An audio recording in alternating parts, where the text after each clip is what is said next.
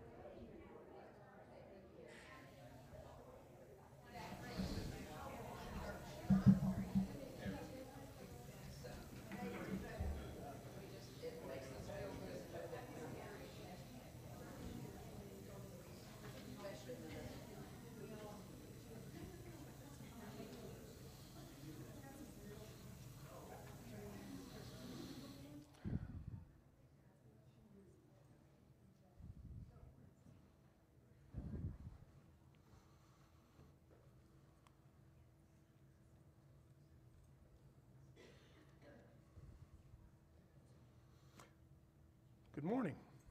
Glad to have you here this morning. It's a good day, or any day is good to worship. We're in a Bible study. The elders over this summer have given the men of the congregation the opportunity to present lessons from the scriptures on different individuals, and the theme being God's second team. I presented one lesson. I enjoyed it. So then I saw that there was a blank at the bottom, so I filled in that. I thought I might as well. But before I did that, I've been out the last 3 weeks. I've been ill. I've had COVID, I've had kidney stones, and I've had a cardiac issue. So if I don't look like I'm real enthusiastic this morning, I am. It's just that I'm tired and I'm a little weak. I'm a big guy, but it's taken a lot out of me. I used to play hockey as a kid when I grew up in Alaska, and we would call this a hat trick. 3 significant events. Luckily, my wife is a nurse, and a very good nurse, so she's taken very good care of me. A couple of trips to the hospital, but I'm here and I'm thankful for that. Before we get started, I'd like to say a word of prayer. If you would, bow with me. Our Father in heaven, we thank you so much for this opportunity and this time that we have to come together and study from your word. We are so blessed, Father, that we have this opportunity. And we are extremely blessed that we have this opportunity because of the sacrifice your Son made so long ago. As we go through your scriptures today, Father, we pray we do so in a correct manner, that we not add to or take away from what we read, Father. And I pray, Father, that you would help me to do my very best to present this lesson in a way that's understandable and in some way beneficial to those who are listening. We thank you for this, and we ask your continued blessings in your Son and our Savior's most precious name. Amen. My lesson today is about a character in the scripture, in Philippians by the name of Epaphroditus. It took me a while to say that name correctly. I was referring to him as Epaphroditus, but it was Epaphroditus. He was a colleague of the Apostle Paul. What I want to do is I want to divide the lesson into 3 parts. First, I want to give you the background and the setting. Then I want to talk about the main actors in this event today, which were the Emperor Nero. The central actor was Paul, but the subject of our discussion this morning was his helper, Epaphroditus, at least for a time being. And then as we go through the scriptures, there are only 7 scriptures. Or 7 verses, I mean. So there's not a lot to go through, but I think that there's enough meat on the bone there that we can get something out of it. First, let's talk about Paul. Everyone knows who Paul was. He used to be Saul. He was converted by Christ. He was the only, on the road to Damascus, he was the only apostle. Well, actually, Matthias was chosen by Lot. Paul was the only apostle that was chosen by Christ after his crucifixion. Matthias was chosen too, but remember the apostles cast lots, and it was between 2 men, and I think Matthias. So if you technically, you could say that the Apostle Paul was the 14th apostle, because remember Judas, he cast his lot with the devil. So Paul, the year's about 62 AD. It's in Rome. Rome is a city of about 4 million people. And it's very lively and it's very busy. So what happens was that Paul, at the end of his third missionary journey, he's arrested in Jerusalem. Remember that? He was in the temple or in the temple grounds, and he was preaching Christ, and it caused a stir and a riot. So some soldiers, like whack-a-mole, Roman soldiers, popped out of the fortress of Antonius and brought him back in. And as they were going to beat him, this Jew, this seditious Jew, Paul spoke up and said, "I'm a Roman citizen." Uh-oh. So what did they do? They send him to Caesarea Maritima, which was the administrative capital of Judea at that time. And he's going to stand before Felix, and the Jews come up there, and they accuse Paul of various crimes, which they can't prove. We read that in Acts 25, verse 7. So, Governor Felix, in spite of his innocence, keeps Paul a prisoner in the hope that a bribe will be offered to secure his release. We read that in Acts 24, 26 through 27. He knows that Paul is, if the Jews hate him this much, the ruling elites, there's something special about him, and he probably has means and followers, which means that there's money. So he's waiting on this to happen. So he facilitates the possibility of a bribe, and he gives Paul liberties in Caesarea, such as not being bound and the right to have people visit him or to provide for his needs, so under house arrest. So, however, a bribe never comes. Paul is kept as a prisoner under Felix from early summer of 58 AD until early autumn 60 AD, until Festus is named the new governor. He replaces Felix. So it's before Festus that Paul claims, since I'm a Roman citizen, request an audience with Caesar, in his case be heard by Caesar himself. So, having been there for this long, they're not getting anything out of him. They're going to go ahead and send him on to Rome, through Ephesus and to Rome. So he's taken to Rome by a centurion. His travel to Rome is considered his fourth missionary journey. So, the year 62 AD. So let's back up. Let's talk about the person who he wants to go see is Nero. Nero, at the time, Paul is in Rome. Basically, he's a 24-year-old freckle-faced psychopath. Let me tell you something about this boy. His full name was Nero Claudius Caesar Augustus Germanicus. When he was 11 years old, he was betrothed to marry his stepsister, adopted stepsister. When he was 13, he was adopted officially by Claudius. When he was 14, he married his adopted stepsister. And when he was 16, he came to the throne. It started out okay, but it went downhill really fast. He only ruled for 14 years, which isn't the shortest reign, but he did a lot of crazy stuff.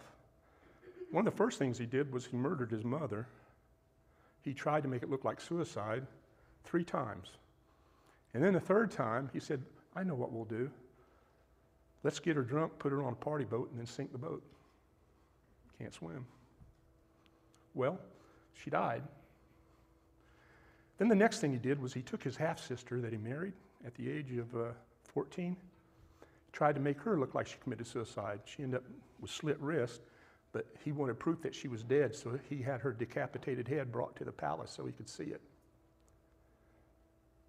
Then his second wife, the official rows say that she died in childbirth, but the rumors are that have been passed down by historians through the centuries was that in a fit of anger, he kicked her in the belly, stomped her to death. This was the guy that Paul wanted an audience before, which I believe was strategic brilliance on the part of Paul. Because look how long he's in Rome. Look how long he has an opportunity to preach the gospel with helpers like Timothy and with Epaphroditus. So the ends justifies the means. He's preaching the gospel. Nero would only rule to about 68 AD. Then he committed suicide the day after the Praetorian Guard, which was the imperial guard to the Roman emperors. I've studied a lot about Roman emperors over the years. I'm fascinated with them. I have like a big bookshelf full of books about Rome and Roman emperors and the rule of different, I have my favorite ones. Not that I liked any of them, but just, the way, their efficiency, because I love military history. The Praetorian Guard, the day before he committed suicide, denounced their support of him. When that happens, you're done. The Praetorian Guard was an elite group of soldiers, usually in cohort form, around 400 to 600 soldiers around the royal palaces. They were the only ones that could carry arms inside of a certain parameter. They had land, they had favors, they were paid about 3.5 times the rate of a regular legionnaire was paid. So they were called king breakers and king makers, and they certainly were. Nero didn't live by that, and it caught up to him. One of my favorite emperors to study was a guy by the name of Lucius Septimus Severus. When I think of the movie Gladiator, where you see Russell Crowe riding the line on a steed with the sword, and he's extolling his men in Germanica, to hold the line, boys, we're going to take them now, and right before they engage with battle with the barbarians. And it's just a glorious scene where his armor is shining. He's riding down the line, and you can see the adoration in the look of the soldiers' eyes. They would follow this man to the gates of hell. This was the type of emperor that Severus was. He ruled for about 18 years, about 4 years longer than Nero. But the reason why I pick him just out of the blue to tell you about him today, well, an interesting side note was, well, it's not an interesting side note, it's a major side note. He was the first African emperor of Rome, and he understood the assignment. He was bad to the bone. When he was on his deathbed, he said something that all Roman emperors should have followed, and the ones after him should have followed. Those who did survived and were successful, those who didn't weren't. He told his sons, he never was assassinated, he died of illness while on campaign. He told his sons at his deathbed, always be good to one another, because he had come to power after a brutal civil war in the empire. Always be good to one another. Then he said, always enrich your soldiers. And then his third bit of advice was, damn the rest. What he meant by that was, remember who butters your bread. Your military is what keeps you in power. Your military can take you out of power. So no matter what, you take care of them. He did that for 18 years. He beat back the Parthians in the east, and in the west, he went to Britannica, and I think he rebuilt Hadrian's Wall, or helped to rebuild it. He made the borders of the Roman Empire expand further than any other Roman. And like I said, he was the first African Roman emperor. Back again to Nero. Nero didn't follow that advice. He started off okay. He never dressed in the same clothes each day. He wore a different robe. He had all kinds of weird habits. He fancies himself an artist. He did all kinds of things. He used to dress his, I don't know if it was his freedmen or his servants. He used to dress up as the bride and marry them in ceremonies. I mean, it just goes on and on. I know a lot of people will say, yeah, but the people who wrote the history about Nero and these other emperors, they didn't like him, so that, no, there was just so much bad stuff by different sources written. Even if like 10% of it was true, it's like, whoa. And as a freaky link here, whenever Nero committed suicide, guess who was with him at his side? A freedman and his personal secretary whose name was Epaphroditus. Not our Epaphroditus, but another one. Epaphroditus was a very common name in the Greek and Roman world. We see it on lots of inscriptions. What it means is, belonging to Aphrodite. And in the Greek it means handsome one. I think in the Hebrew it means, the Greek it means beautiful one. In the Greek I think, or Hebrew I think it means handsome one. We don't know much about Epaphroditus. We do know that he came from the city of Philippi. We can extrapolate some things out of this information. The city of Philippi was conquered by the Romans in the 40s BC. After it was conquered, it became a very popular spot for Roman legionnaires or soldiers to retire to. They would be gifted with land. And also, Praetorian Guard. Apparently there was a big retirement community of Praetorian Guard there too. So if you lived in Philippi, you were either related to, knew someone, or were past Roman legion soldiers or Praetorian Guard military. It's sort of like us here. We either know someone that works at Disney, either work at Disney, but we certainly know of Disney. That's the way it was in Philippi. The reason why I'm bringing this up now is because this will come in later on when I want to talk about it when we're reading through the scriptures. So we read in Philippians 4:18, I have received full payment. This is Paul when he's writing Philippians, co-authored by, they believe, Timothy. He's saying, I have received full payment and have more than enough. I am amply supplied now, and I have received from Epaphroditus the gifts you sent. They are a fragrant offering, an acceptable sacrifice, pleasing to God. So we know that Epaphroditus brings a care package to to Paul from the Philippians, the church at Philippi. And he's there to help Paul in any capacity he can, and he does, and we'll get to see that here. But remember, we're reading someone else's mail. Philippians is an epistle. Epistle means a letter. Paul's writing to the Philippians, and he's thanking them for what they sent by way of Epaphroditus.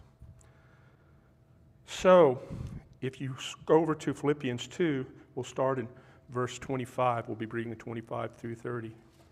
We'll talk about what happens here. In verse 25, this is after all these events have happened. Epaphroditus has been there for a year. All these events have happened. So Paul's sort of like summarizing what has happened.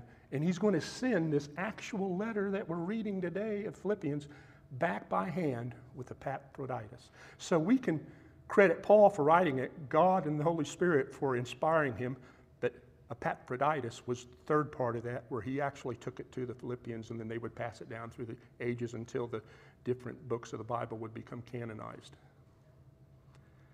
So he says in verse 25, I have thought it necessary to send to you Epaphroditus, my brother and fellow worker and fellow soldier, and your messenger and minister to my needs. Excuse me.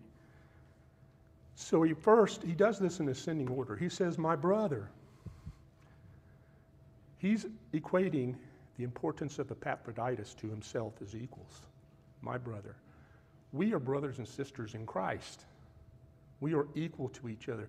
God is no respecter of persons. I mean, we have elders that guide us, but that's important because we do need mature men who are mature Christians to help lead us along the way. That's a necessity, and God saw that, so that's why it's been implemented. But as far as God's eyes, we are all the same, brothers and sisters in Christ. So right off the bat, at the very base of his comments, Paul said that Epaphroditus and I, we are brothers. And then the second one, he says, fellow worker.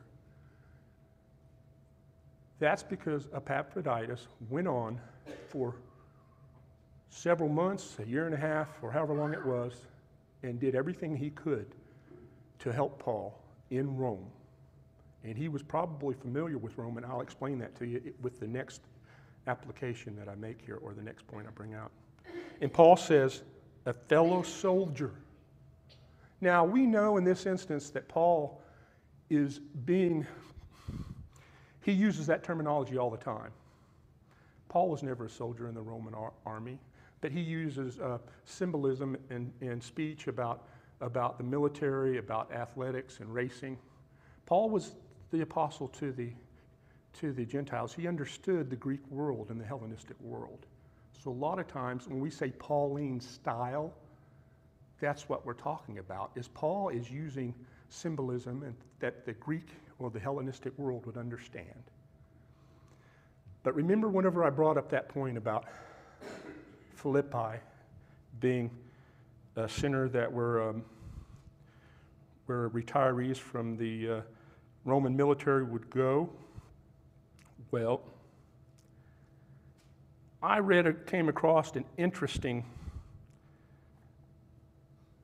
study online. I'd heard this before in years past in my studies, and it does have some credence. Although Paul was talking about being a soldier metaphorically, a fellow soldier, let me query you this, and you can think about it and do your own study on it. He said apparently that Epaphroditus was very effective there in Rome. Could it be that Epaphroditus was possibly a retired Roman legionnaire or even a retired Praetorian Guard? Because in Luke, in Acts, Luke talks about that,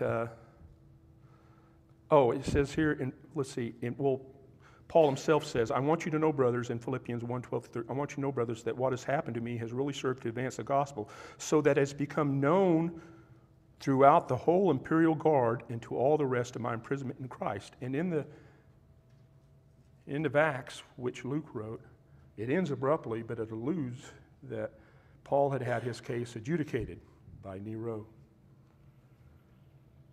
My problem with that, and I'm not criticizing the Bible, no, I'm not. From all the study I've done, Roman emperors only adjudicated criminal cases. They didn't adjudicate other cases. And then it was only a limited number, and it was usually high profile. They just didn't have time. Rome was a city of 4 million people, and the Roman Empire comprised about 50 to 60 million people. And about a third of those, about 25% or a third of those had Roman citizenship probably. That's what Paul was relying on. Did he come before Caesar? I don't know. I would like to think he did. But at the very least, he was exposed to the Praetorian Guard. And they would be responsible for security for all the judicial courts and stuff like that. That's why, at least intriguingly, the thought that maybe Epaphroditus had been either a retired Roman legionnaire or a Praetorian Guard. Now, let me see if I can pick up here again in my verses. I did 25. I'm sorry if my thought process seems scattered this morning. I'm sort of in a fog. In verse 26, Paul says of Philippians 2, 25 through 30. He's talking about Epaphroditus now. He says, for he has been longing for you all and has been distressed because you heard that he was ill. In verse 27, indeed he was ill, near to death, but God had mercy on him, and not only on him, but on me also, lest I should have sorrow upon sorrow. So Paul, over these months, past year or two, he's grown very close to Epaphroditus. Epaphroditus has been a helpmeet to him, a boy Friday, you say girl Friday, a boy Friday, or whatever you want to refer to him was. He was his secretary, his confidant probably. I remember when my wife, she's a very, very smart person. When she was in graduate school and she was doing her thesis, it took her about 1.5 years. And I was just all uppity, man. I was going to help her. Let me help you. So to make me feel better, she says, well, I'll let you look up a few things. So I was like her secretary. I was looking up some stuff on the internet and stuff. Aha, I got this. Aha, I got that. And then she would look through it, and it was like, she would only use like 2 things. And she says, I can't use this. It's improper citation. I can't use this. It's suspect and sketchy. The inferences that they're making here, I can't use this. It seems to be politically motivated. I have to use critical thinking and go right down the line. I don't think that Epaphroditus did exactly that, but if he worked so hard that it brought him to his knees and almost to death, he was doing a lot of things. And I would like to think in my imagination, in my fanciful imagination, even if there's a slim chance that Paul may have been a Roman legionnaire or retired Praetorian Guard, how helpful would that have been to Paul in those circles? He knew people. He knew things. Wouldn't that have been incredible? And wouldn't that have been the perfect envoy for the Philippian church to send? Somebody that already knew what was going on in the know. And then in verse 28, Paul picks up again and he says, I am more eager to send him, therefore, that you may rejoice at seeing him again, and that I may be less anxious. Now remember, as I said before, Paul's writing these things after the facts, after the events. And he's going to send this very letter to the Philippians, this very epistle that we're reading this morning. He's going to send this with the object of their desire, the object of their concern, the person of their concern, Epaphroditus. He's going to send it home with him. In verse 29, he says, so receive him in the Lord with all joy, with all joy, and honor such men. So Paul uses few words, but he says a lot. Honor such men. Paul wants to know that this envoy, this fellow Christian, this brother in Christ, that the Philippian church sent him with the care package and provisions, did great service in the work of the Lord. Probably some of you didn't even know his name until I brought it up today. But how many of us are Christians that work diligently, but people in the world don't know our names? We're not famous. But we're hard workers, and we do what we can in the way we can as Christians. That makes us an Epaphroditus. I know my grandfather, when he used to preach before he retired, he preached a few sermons on Nero, and he would say, that boy was all uppity and famous for all the wrong reasons. Paul didn't seek fame, and neither did Epaphroditus. He worked hard, and Paul worked hard, and I believe the gospel was successful in Rome. In verse 30, Paul ends it, and he says, For he nearly died for the work of Christ, risking his life to complete what was lacking in your service to me. I think that in a way I can make a connection that us as Christians, when we come together and we edify each other, we complete each other, don't we? Don't you think that's a fair statement, a fair assessment? I mean, nothing can supplant coming together and working with your fellow Christians on Sunday or a Wednesday or a Bible study or any time. That makes us special. That gives us a bond. Now, what happened to Paul and what happened to Epaphroditus? I don't know. We're not told. We don't know how much longer he lived. I can make some speculation as a student of history because I know a little bit about the history of that time in Rome. But Nero, in 64 AD, I think it was, you have to understand, like I said before, that Rome was a city of about 4 million people. 90% of them were in poverty. And a lot of wooden structures. The royal palace grounds and the forums were relatively not a huge area compared to the city. And the rumor was, after the fact, historians wrote after the fact, that Nero wanted to expand his royal palaces. So he had the city of Rome burned. The fire lasted for a week, and then hot spots popped up from what I read in the records for weeks after that. It was an absolute disaster. When I think about it, I think of the Great Fire of Chicago, the fire of San Francisco. This is a city that's comparable in size to those two cities, bigger population. But what Nero did after that was he saw an opportunity. Nero was an opportunist. he blamed it on the Christians.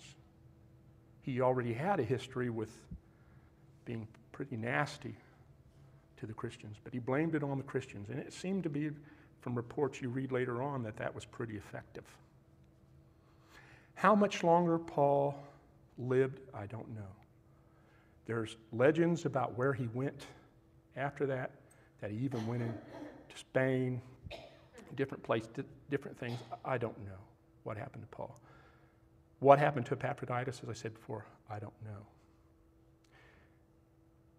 The legend and tradition is that the Apostle Peter was crucified in Rome around the time of the persecutions of the Christians, of the burning of Rome. And he was crucified, upside down, because he said he didn't feel like he could be crucified like his Lord. And he was crucified, I think it was on a Latin cross, upside down. But Paul wouldn't have been crucified. I'll tell you why. If Paul was executed, he was probably beheaded.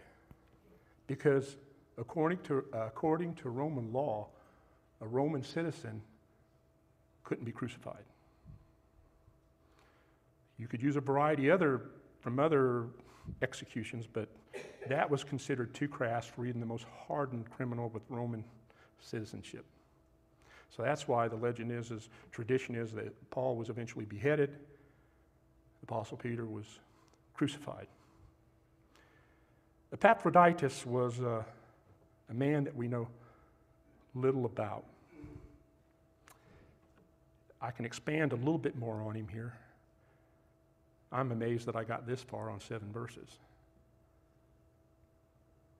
He had a pagan name, which wasn't, from what I read, wasn't really common around the area that he was at in Philippi. Not that there weren't pagans, there were lots of pagans there, but this was a Greek name, and I think Philippi is southern Macedonia, upper Greece. And as I said before, it means beautiful one, or belonging to Aphrodite. Aphrodite, if you don't know, was goddess of love. The legend goes that she washed up in a seashell on the shore of Cyprus. It sounds like a little saying you say on the tip of your tongue, seashells on the shore. Well, she was named after. And then the speculation arose on the research from some scholars that he was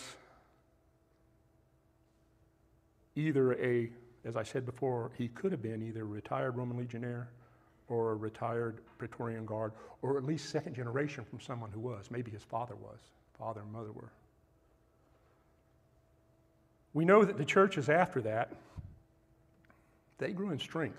The gospel grew in strength because within just a few short centuries, even by the time of Septimus Severus, one of my favorite emperors to study, Christianity was taken hold, and then it would become the religion of the empire about 300 years later.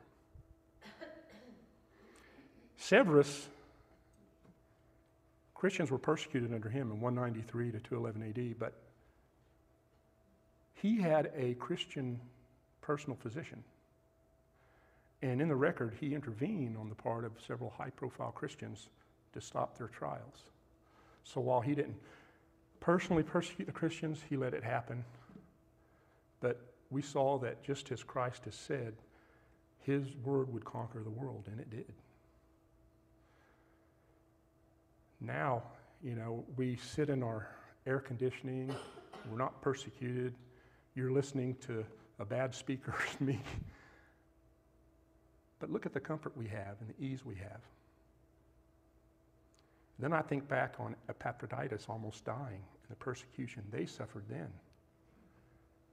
It was just incredible. So I baked a cake for you out of nothing. Just about 7 verses. I'd like to hear some input if there's anybody with anything you want to say. We still got about 10 minutes left.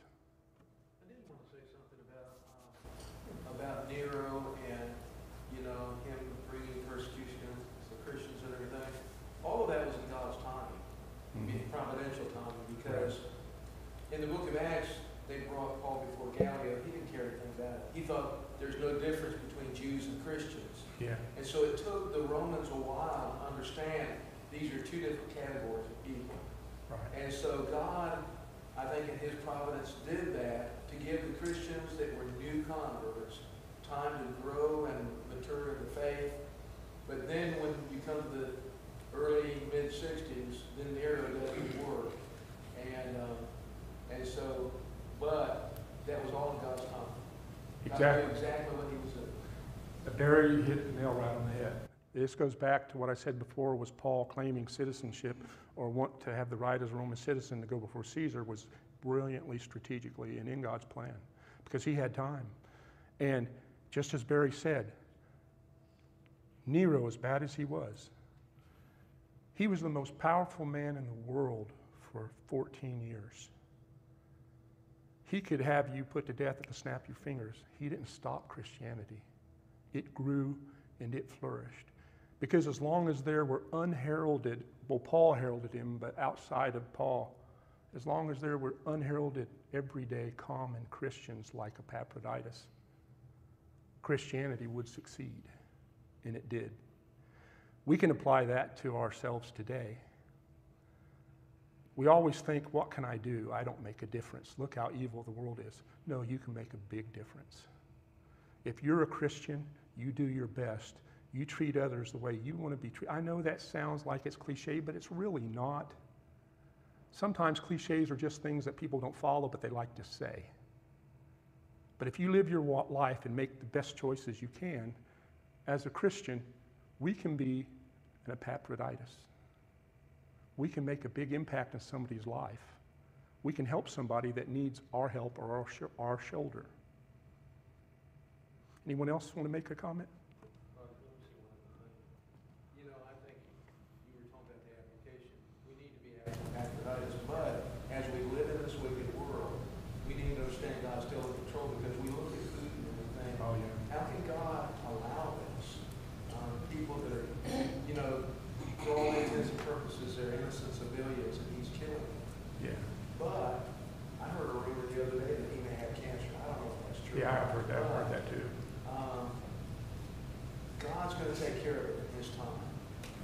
And so we just need to still believe God's in control and do the best we can to make this world a better place. But there's always, and there always has been, there's always going to be wicked rulers.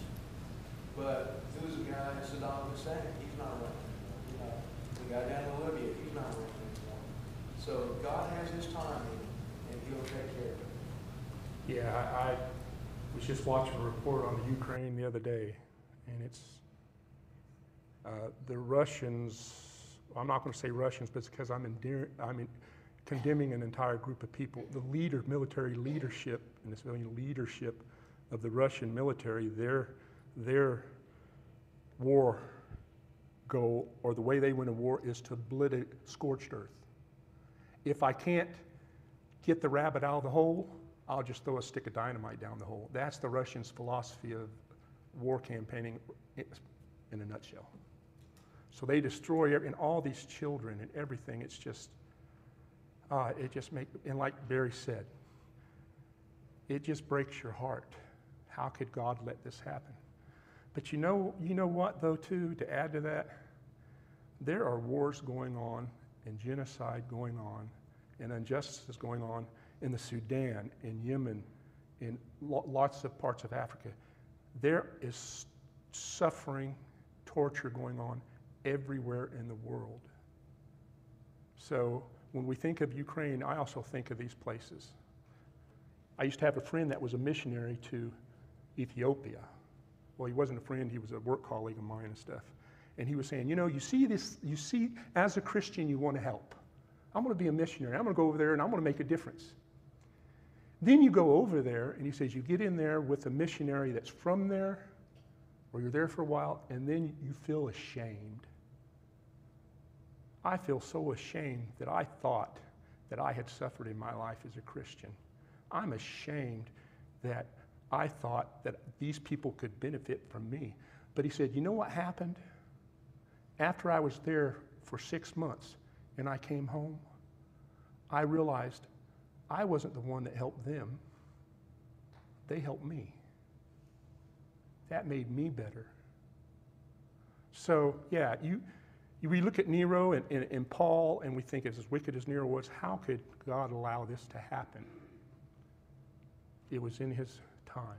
And we see today, 48 years later, or 1840 years later, how it worked out, don't we? Or 1940, I don't know. I'm trying to do math in my head after the effects of COVID here. Any other comments? It's something that a lot of people gloss over when they talk about Christian persecutions in the Roman Empire. It's the fact that Christianity was the black sheep out of all religions, because the Romans were very hands-on on their approach. That's what made them so successful.